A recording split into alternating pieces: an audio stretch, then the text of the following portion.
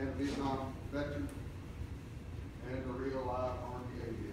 I flew helicopters just like Bud did. With me today is Major Rogers. He's also a rated aviator. He flew with Bud when he was employed by patrolling helicopters out of Sabine Pass.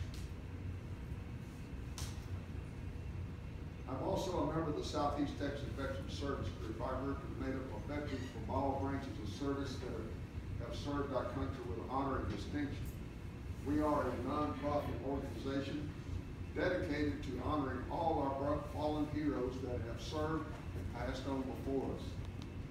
For 241 years, our nation has remained free and sovereign, a free and sovereign nation.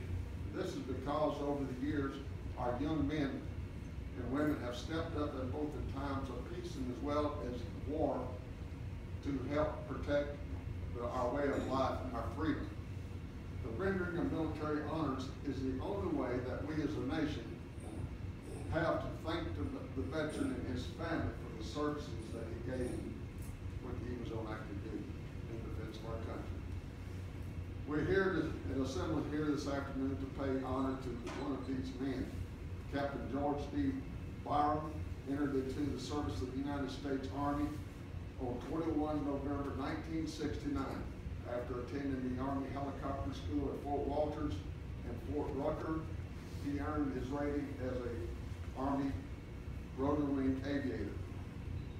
After graduation, he was deployed to South Vietnam, where he served 7 months, 23 days as a combat helicopter pilot.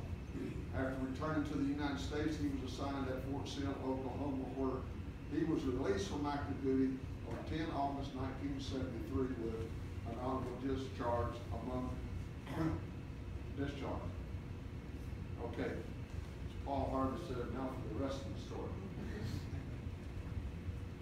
Bud was a warrant officer pilot when he went the first time to Vietnam. He had 2 tours. And somewhere between the time he finished that second tour and before he went on his first tour and the second tour, he received a direct commission to the rank of first lieutenant and then later became a captain.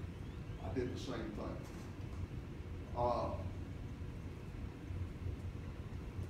I'm reading off of his last DD-214, which has the last part of his service career. It was quite puzzling when I was going over it, and after talking with the family, we come to the conclusion of what the real story was.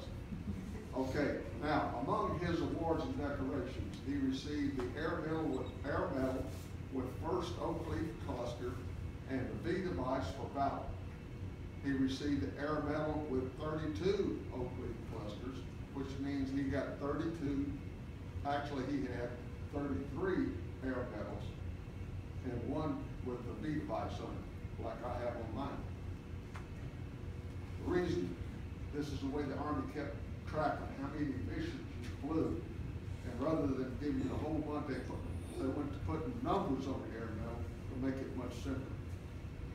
He also received the Army Commendation Medal, the Vietnam Campaign Medal, Vietnam Service Medal with 5 stars, National Defense Medal, and his Army Aviator Badge, and Expert Rifleman's Badge, and 3 overseas bars. Also, he, amongst this, that wasn't listed, he received a Good Conduct Medal because before going to flight school, he was enlisted. Our service here today will consist of my opening remarks, followed by 3 volley rifle salute, followed by the playing of taps, and I will ask at that time that all that are able, please stand and place your right hand over your heart, facing our flag, to salute our flag, and also the veteran that served so honorably under it.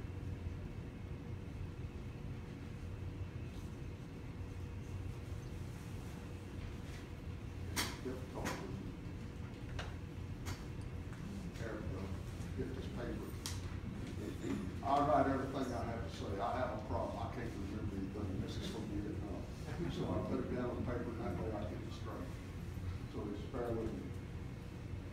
Okay, now, before we do that, I have something I want to share with you. I hope you will indulge me.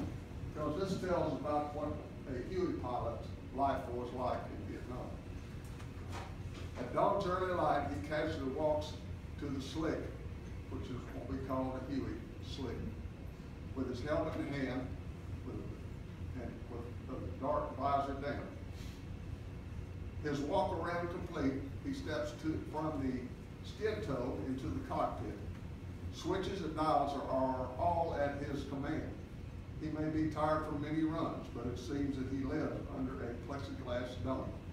Top of the Huey had a green plexiglass pedal.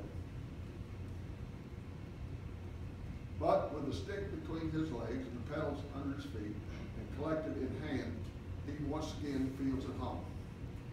With the battery switch on and the start generator in start position and the throttle stop set, he fires the bit up the turbine as the pre-flight was completed. With the igniters popping and the smell of burning JP4 in the air and the Jesus nut, that's what we call the nut that holds the rotor blade on top of the transmission and the drive shaft. Because if the Jesus nut comes loose, you know where you were headed. Okay. The machine begins to rock now and starts with a steady walk, and the air begins to churn. With the instruments all agreeing to go, pulling pitch and aft cycling his left pedal in, the massive blades begin to claw into the air. He skillfully lifts his baby off the ground. With the nose rising and the left rear skid off the ground, the tail begins to rise and the front seems to follow. But no better pilot will be found hovering from the revetments on this day, as his day has become. I never knew his face. I never knew his name. But I will always never forget the day that the Huey pilot came. With the tower clear and the surgical precision, he caused the Huey to hover, dip, dance into transitional lift and climbing out to 1,500 feet. He sets his course to the first LZ.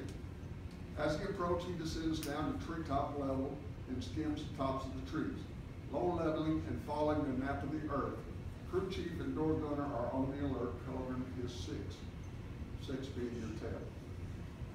He listens to the Peter pilot and the crew chief and door gunner as well as they guide the aircraft clear, and he watches for popping smoke. Tally ho, good be great. That's purple smoke. Through the chin bubble, he looks down, and at the relief,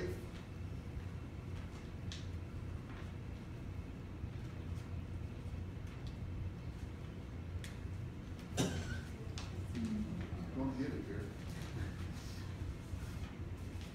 At the haggard faces, they heard the whopping of his blades, and they know help has come. With bullets pinging on the chin, thin metal and stars appearing on the windshield, radios blaring, the M60s chattering, people screaming, mortars dropping dangerously near, but he holds a firm grip on the controls and holds steady on the sight. Men clamber aboard with the wounded too. He saves dozens that day, and he takes supplies where nobody wished to fly. Before he returned through a hail of enemy fire, carrying resupply and fresh troops in and body bags out again. We never knew his face, just his helmet and dark visor down, nor did we know his name, but we will never forget the day that Huey pilot came. At base camp that evening, he helps the crew chief wash the blood from the cabin floor, and after fingering new bullet holes, he casually walks away. I never saw his face. I never knew his name, but I will never forget the day that Huey pilot came.